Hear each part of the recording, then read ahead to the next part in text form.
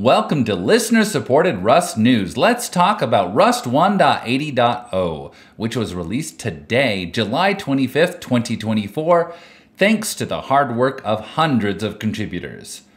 Thanks to increasing listener support, in addition to covering the top 10 most interesting things not mentioned in the blog post today, I will also cover the highlights of the blog post itself. So let's start with the blog post highlights. Number 1, LazyLock and LazyCell are actually super interesting. For years, people have been turning to the lazy static crate for lazily evaluating static variables, aka global variables. In general, it's best to avoid that sort of thing, but when you need it, you need it. And now it's built into the standard library as LazyLock and LazyCell. What do these do? Let's run through it. Here we have a quick example of LazyLock in action. If we run through it real quick, we have the obvious imports, and then out in module scope, we declare our LazyLock wrapping an instant. But even though it looks like we're initializing it, we aren't really initializing our time variable at this point. The special thing about LazyLock and LazyCell is that they don't actually run the initialization code on the right hand of the equal sign until the first time they are accessed. And only the first time they are accessed. So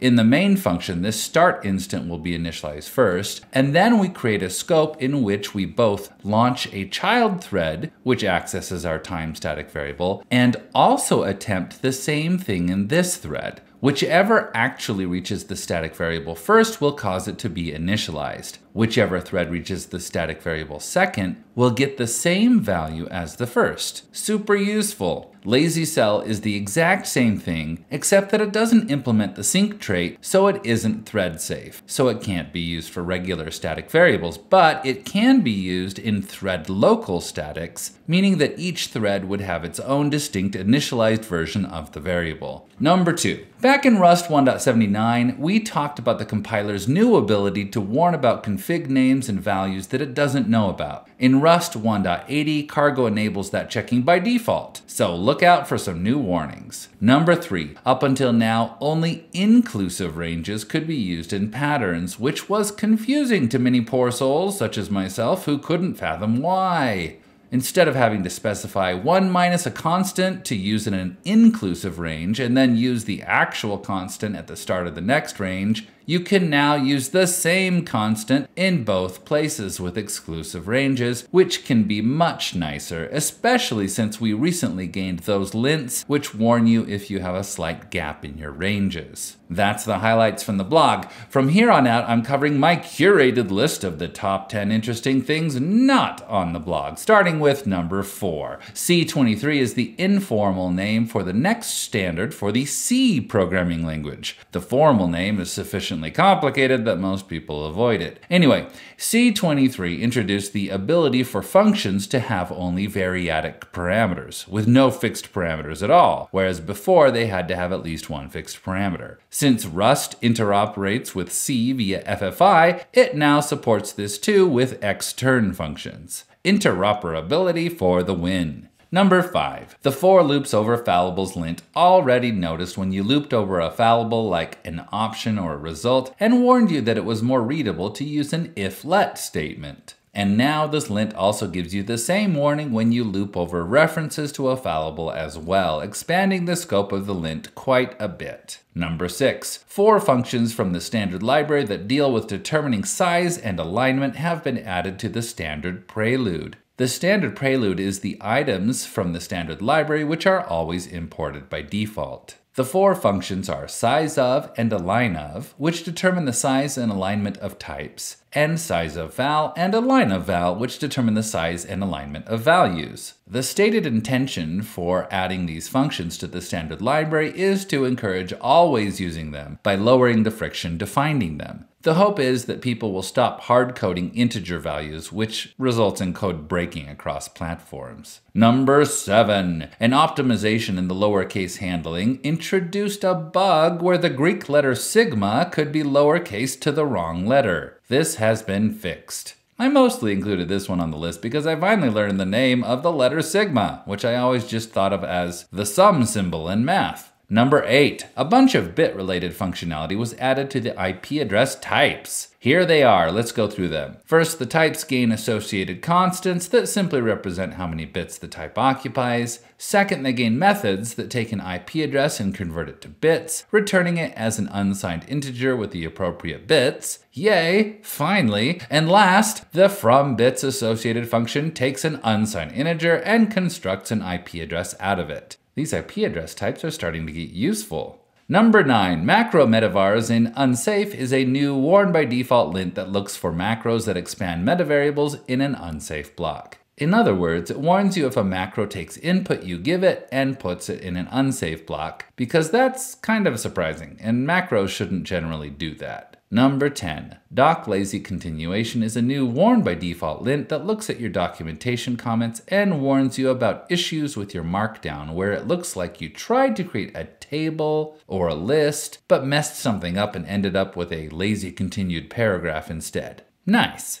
Number 11, the cargo fix command now works when there is no IPv4 network present. Before Rust 1.80, in order to coordinate diagnostics, Cargo launched a TCP server listening on the IPv4 loopback address only. Now it listens on both the IPv4 and IPv6 loopbacks. Number 12, cargo commands like cargo add and cargo remove, which rewrite the Cargo.toml file, now preserve its permissions on Unix-like operating systems. This should make life nicer for anyone who's trying to run these commands while as a different user than the owner of the file. Number 13, the option enum has gained a new method called takeIf. Let's check it out. Here's an example of takeIf in action. First, we create a variable named x, which is a sum42. Then we call takeIf on x. TakeIf takes a predicate, which is any function or closure which takes the wrapped type and returns a boolean. If the predicate returns true, then the value is taken out of the option and none is left in its place. If the predicate returns false, then takeIf returns none.